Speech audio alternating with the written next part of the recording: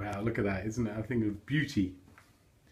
Right, it's getting cold in here tonight. The front mudguard is in process, so you can see that we started on that.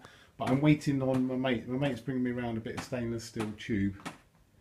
I need a bit of 10mm stainless steel tube. So you might have already watched that video by the time, or it might be the same video we're doing now, actually, to be perfectly honest. Maybe we'll do them at the same time. So the other thing, one of the other things we had to do was a number plate. And so we have to figure out where the number plate's going to go on this beastie. Okay, so we'll turn it around so we can see the back end of the bike, and we'll have a look. So here's the rear view of the bike then. We're trying to fit this number plate, and obviously naturally a lot of number plates set up here. Some people fit them down here on the calf races. And I think on this one we're going to go down here as well. This is the standard number plate, and we will go, I mean, to be fair, we will actually put a smaller number plate on it. But we'll go with this for the time being.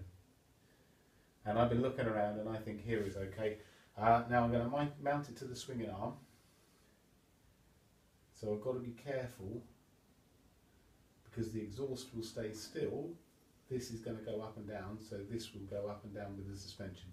So I've got to be careful we don't have it too close to the bottom of the exhaust, otherwise it's going to hit the exhaust. Bear in mind, we are going to go smaller than this number plate anyway. Okay, so in the first instance I'm going to make a bracket up that will put a number plate around about in that position.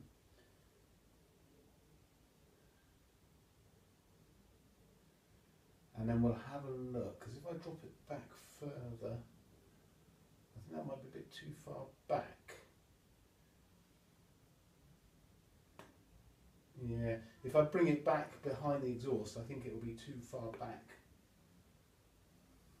on the bike. I want to take it a little bit closer. So we'll run a much smaller number plate than we have here.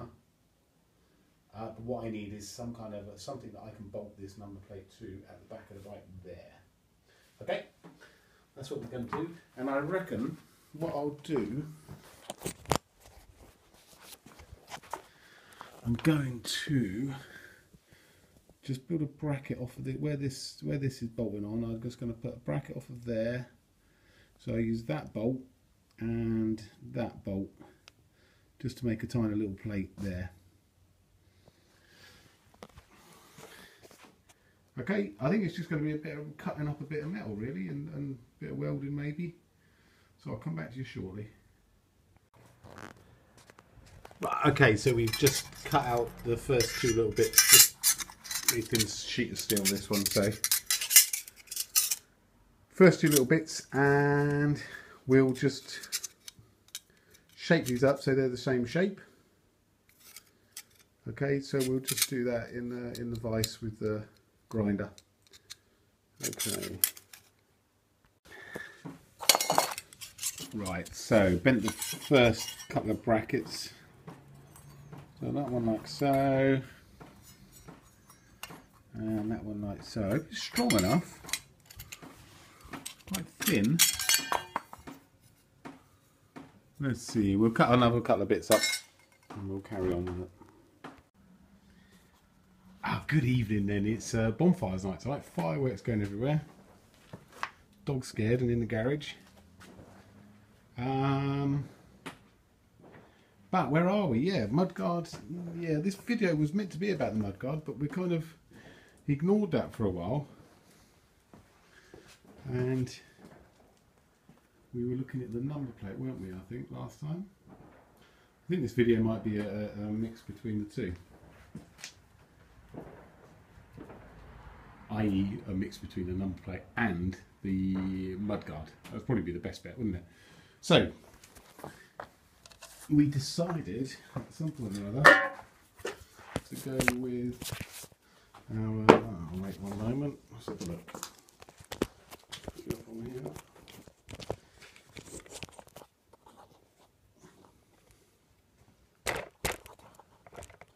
How's that? Enough? I think so. Right, we decided we were going to go here with the number plate, and we bought, or I bought, a little black one, which I think will look quite nice down there. Now, as you know, well, if you're in the UK, you'll know that it's not really age appropriate. This is for a bike that's 10 years older. But you know what? We'll go with it, and we'll just hope that anybody we comes across, as in law enforcement wise, either doesn't realise or are very friendly, which they can be, in my experience in the past. So we'll go with the black one, and we'll see. But we're going to fit it down there. I started making some brackets like last time we spoke. I was making up these brackets, and I'm back out here again now, and I'm just going to continue on with the brackets. Okay, so that's where we are. I've just got to shape them a little bit and weld a couple of little bits together, and then I'll show you what I've made. Okay, bear with me. Okay, right, good. Job done. Another one to tick off the list. So here's our little bracket. Now I think it'll be okay. So all we've done, just two little, it's very, very thin. There's just a little bit of tin really. But there's no weight to it, is there? It's not got any weight. So two brackets coming up, and they'll bolt onto the rear suspension bolt there. And then just welded in a little piece down here, which will fix onto the pinch bolt on the rear spindle. And then we just got this tiny little plate here. I just put a little bit of double-sided tape on there for now. But what I'll do, got the nuts and bolts. So let's have a look. If I just stick it on there, I will nut and bolt it, I think.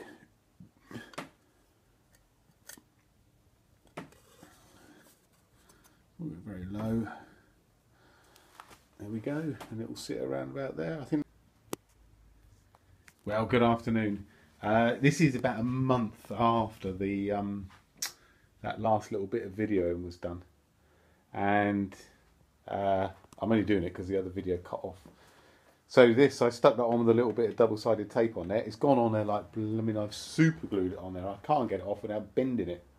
But we'll worry about that when we take it apart and put it back together again, which is fine. So that's done. The front mudguard, I'm going to show you it from here so you can't actually see it properly, is actually done as well. So that's sorted on the thing. But I can't show you that video at the moment because I'm waiting for one of my mates to give me a couple of minute video that we're going to add to that video. This will make sense when you see it. So yeah, number plate is done. We're actually getting places with this thing. We've gone back to our list. Where are we now then? We are... Oh, I can't tell you. I can't tell you what we're going to do next. You'll have to wait for the next video. So give me a little while and it'll be on. It's done. I'm just waiting for someone to come back to me. Okay? Good. Speak to you soon.